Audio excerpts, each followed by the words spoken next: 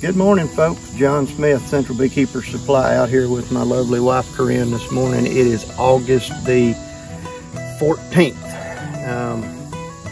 All of our honey has been pulled. We had an exceptional honey harvest here in Central Arkansas.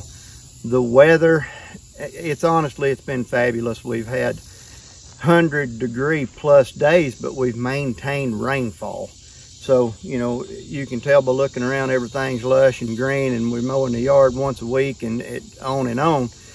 But what we need to be thinking about is pest management. You know, at the store, we hear people and everything that's going on with their bees, and that's great. That's what we want to do. Hive beetle numbers, they have increased dramatically. Reason being, these hive beetles know, just like every other living thing, that fall and winter is ahead of them right now. They're on the backside of summer. What that means is those hive beetles come to these hives looking for refuge. They're looking for a sponsor to keep them alive through winter. The adults are going to try to lay in the hives here at the last minute. You know, we're hearing slimed hives, absconded hives due to the sliming. It's the Varroa Mite is following that. So we've pulled honey. The bees are at a moderate level.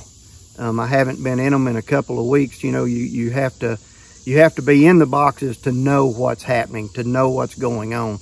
We're gonna do today a Varroa sample of a hive.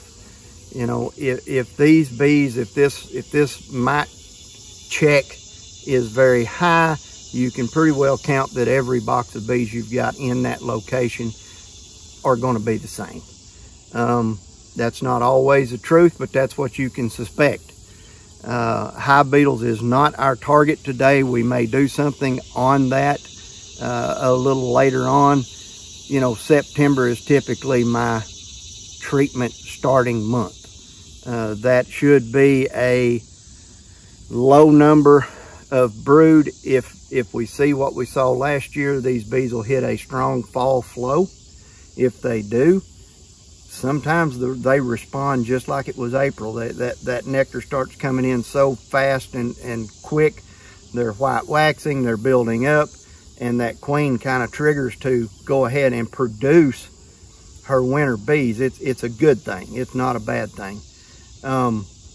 When she produces all those bees, if we've already done a mite treatment earlier and these bees have mites, what very well can happen is the adult mite will jump off in the cell with the egg and larva stage brood, and then they will produce more so that they have a host for winter as well. But we know that the Varroa stays with these bees year round, but we want to knock them down. It's crucial that they're knocked down over winter. That's when your bees deal with them the most within the hive. So I think I've said enough just to get you to where we want to be. We want to do a Varroa sample. So the items that we have here is 70% rubbing alcohol. So it's not it's just a generic 70% rubbing alcohol. It's not a harsh 99%. You want to use a diluted alcohol, because what it will be is hard on your equipment. It may fog your plastic and you'll have a hard time seeing through this to count your mites. Then you're forced to pour this through a filter to catch the mites, get the alcohol off of them so you can do your count. This is your sampling device to collect the bees to show you the Varroa count. It is a lid, it is an interior basket, and it is a container that's clear that you can see through. All right. The goal is to get 200 to 300. It's going to be mostly nurse bees that are sitting on open brood. That's our target. We want to get the bees that would be directly affected by the mites, because we know that the mite load jumps off of these bees. Your old mites lay in the open cells of brood. That should be your highest concentrated mite area. So we're going to put our liquid in our check cup. The bees will be collected and then put into that. We know that cup sets roughly to here. We want to be up on about the depth of the 300 mark. It's going to be a little higher because the cup sets up. That's probably going to be exactly what we want. I can see the line. We're about a quarter above the 300 mark. That should be sufficient. We want to collect there again. We're going to get our sample in our basket. We're going to do that by going in here. We're going to find the queen. Find the queen. Get the queen out of the equation. The last thing you want to do this time of year is to wash a queen. Then you're combining a colony because you've just rendered it queenless. The chances of them requeening on their own is getting very low. So locate that queen. All right, we're going to get started. We're picking on a single deep. This was honestly a late swarm, and for as far as I'm concerned, I think it came mid-June. You know, the old additive, you know, swarm in July, let them fly.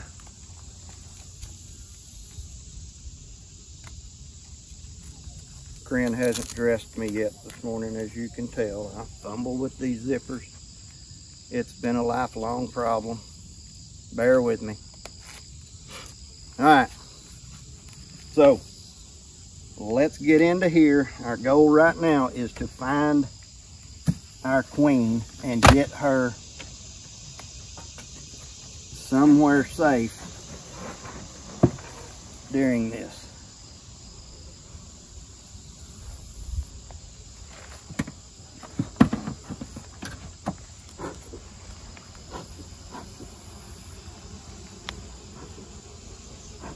You know, I expect that we'll have a great fall flow due to the rainfall that we've gotten.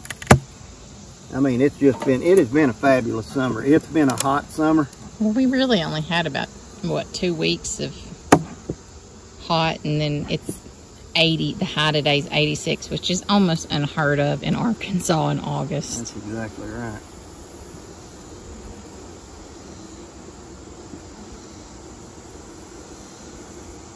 All right, one hive beetle. We can't even allow that. Look at that bee, run up there and check to make sure she's dead. All right, no queen on the inner cover.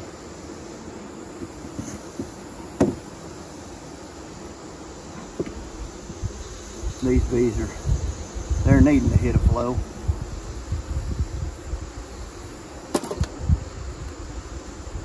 They've still got frames to draw.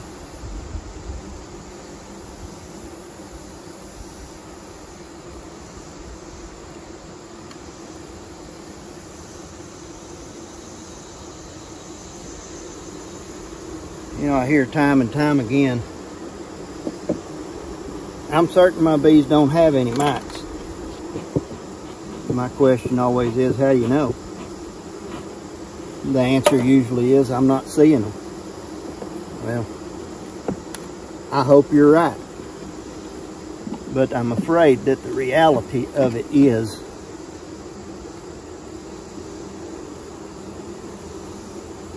that you've got a certain percentage of mites. It's just going to happen. Bees are social insects. They come in contact with every other bee out there. And if you got a neighbor that's got bees and he's not doing treatments, you know, that could be spawning a mite load that you're unaware of. Hey, if you don't treat, you don't treat. But I'm telling you, your success rate goes up dramatically. If you check and treat for Varroa. We got open cells and nurse bees. Open cells, cap brood.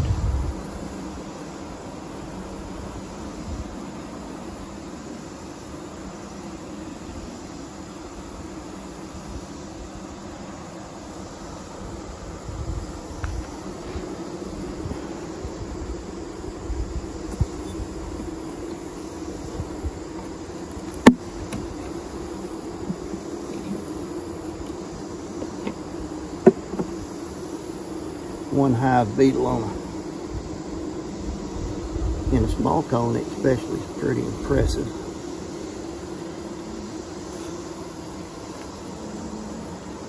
This time of year. There's another one. See, and that one's in here in the brood area. That's not impressive. And there's Mama. Just brought her tail out of a cell. See her going there. Yep. Let me grab your queen catcher out of your pocket. You got it. I think I can get it here.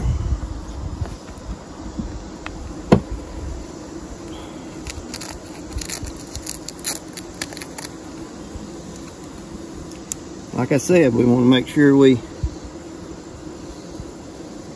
protect her.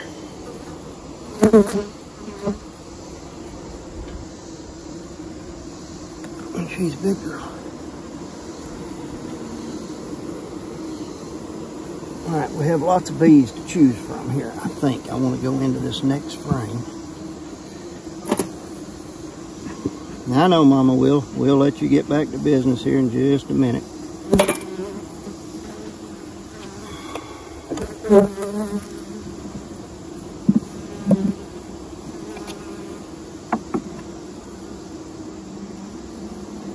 Oh yeah, you've been doing a lot of laying, haven't you? Yeah.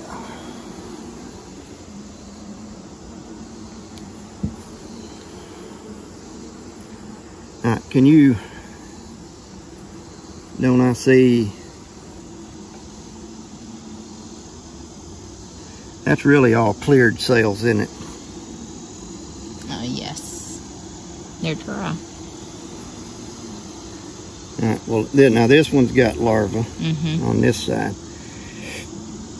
So, the frame we caught her off of, she was laying, but this one also has open brood. I think I want to back up to where she was laying. She's got tons of brood though. I mean, you're looking at it, could be scattered. But we really want the open cells. So this is open cells, and the frame next to it was open cells.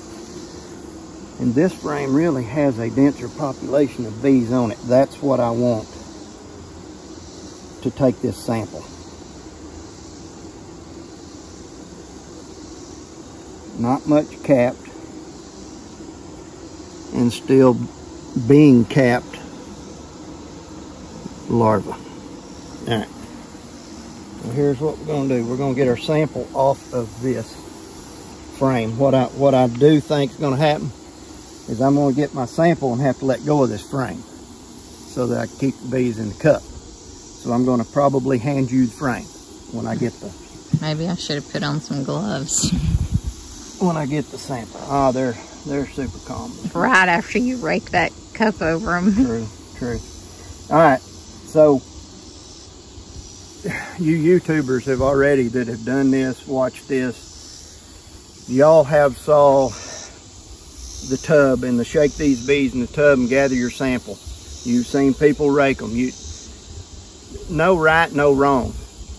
the wrong thing to do would walk up and scoop bees off the front of the hive and call that your check spot. You got to check where the brood is, okay? That's your high percentage zone. All I'm saying is it doesn't matter how you get this sample. Just understand you need to get it from nurse bees setting open brood. So we've chose just to go ahead and do it this way. You think about 300 bees, that sounds like a large number. If you had that 300 bees on a frame, it'd make a little old patch about that size. So yes, we're going to kill some bees in this alcohol, but those bees that we lose are giving their life for a reason to better this colony. So we're going to find out some valuable information. So here we go. Kind of want to lock that frame.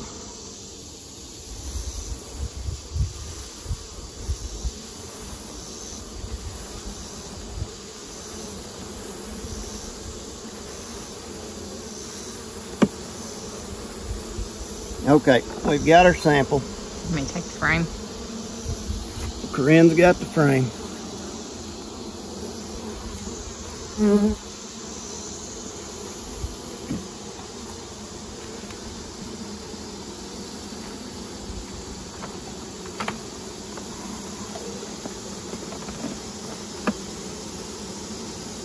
Now, those bees are euthanized literally within a second or two.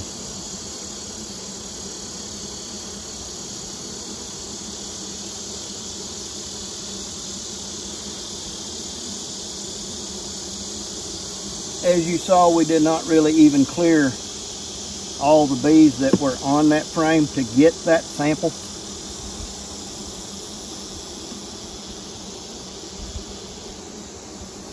In the afternoons, this hive, the whole front end is wrapped in bees. There's no shortage of them.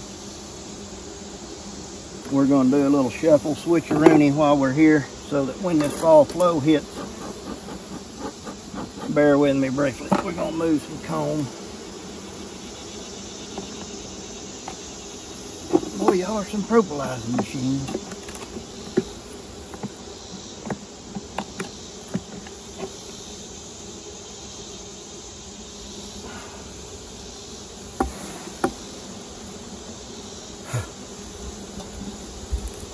Yeah, that got your attention, didn't it? That kind of upset you.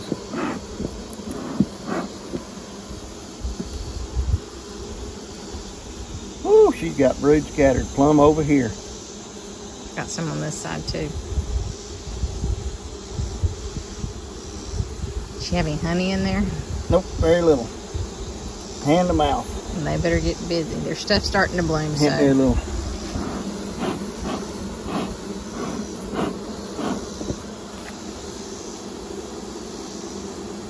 I guess the partridge pea's blooming, the devil's walking stick,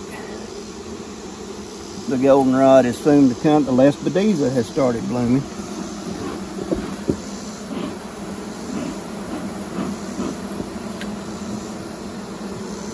You know, if it was cool, getting cool at night, I wouldn't separate this brood, but it's not a big deal when it's this hot and there's plenty of bees to cover it.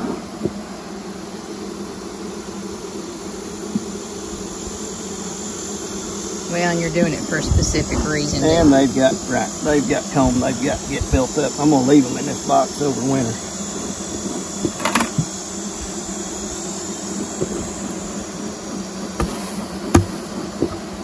Here's your spoon.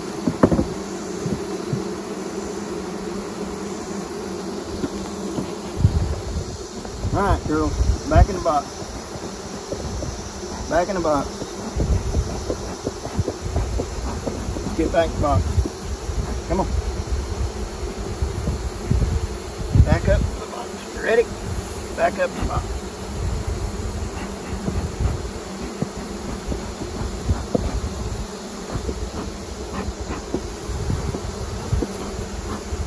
Oh, I know your mama's right there.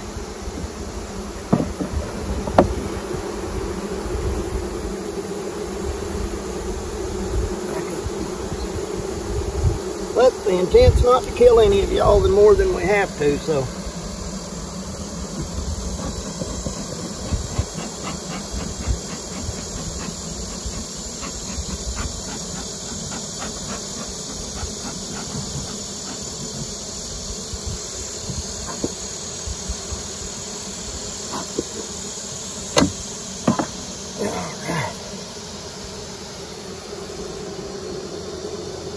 Alright, old girl, get turned down the hill.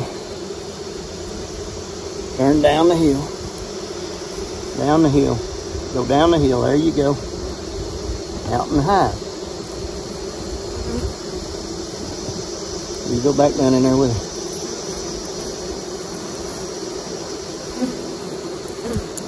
I saw her on my side go down. I don't know if y'all got to see it.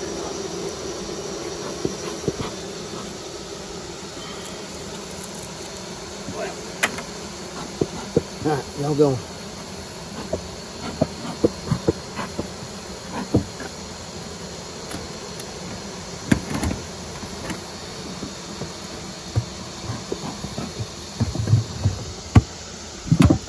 Alright.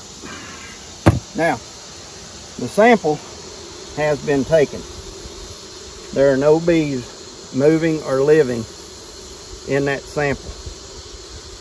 So, what we're supposed to do is shake this sample for 60 seconds.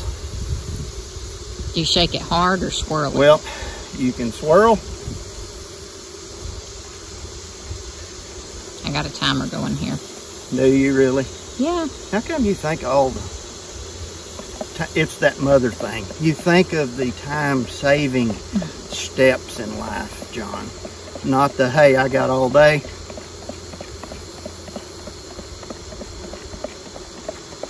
All right, I think the vertical shake seems to put the agitation to declump and wash.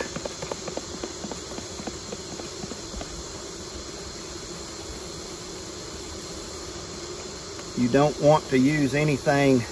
You know, Dawn dishwashing detergent will kill them, and kill them fast. Problem is, you start shaking it up, you got a whole container full of suds, you can't see anything. So that's why you are to use a liquid. All right, you're at 60 seconds. That allows you to do this. You're good. And see, did you say that's been it? Yeah, time's up. All right. I got mine. Okay, can you get, if you can step, I'm gonna step between the hives, can you get up through the what light we have? Those red or reddish brown or whatever you want to call that color are your mites. I count from this angle 4. Friend, do you see? I can't, is this a, I don't think it is. Yeah, this, and this is 4 mites. 4 mites on a 300 bee sample. How do you put like, acceptable? So what puts them at risk is 5 at 100, which would be 15 at 300. Would be at risk. Okay. So you just said it's less 5 mites per 100. So that these 4 divisible in 3 gives you the percentage of mite load. But the point being is your based on the sample and the end result that we want. Do the math again. So if you have 300 bees, you want less than 15. And we are way less than that. So these bees are not at risk, according to this sample, they are not at risk of collapsing due to Varroa. So, you know, I guess you could take those an unfortunate the bees out and look down in it too, huh? An unfortunate status. for the sample bees. There's what they look like washed down. They're still at the 300 top mark. Okay, those bees, excuse me, died within, oh, it was under a second. I know it was. The minute I put them in, they stopped hitting my hand. So we're kind of going to do a little flush here. We'll just see if we get an extra mite by pulling the basket, washing the basket.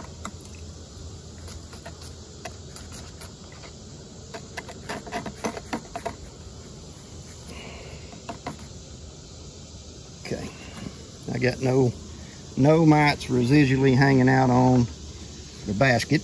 And I still see just the 4. And you still got the 4. Okay. All right, I call that a successful. Now these bees will be dumped in a baggie and thrown in the trash to be thrown away. That will be dumped down a drain rather than pitching it out here on the ground to be absorbed or kill something else. Anyway, that is how you do a Varroa check. I get it. For a long time, I didn't want to kill 300 bees to find out what I kind of knew. But in this case, I have to say for the time of year that we're in, I expected that mite load to be much, much higher. I think we should do another hive in the same yard just to see. We will do another sample out of a larger colony, see if it gives us a greater number.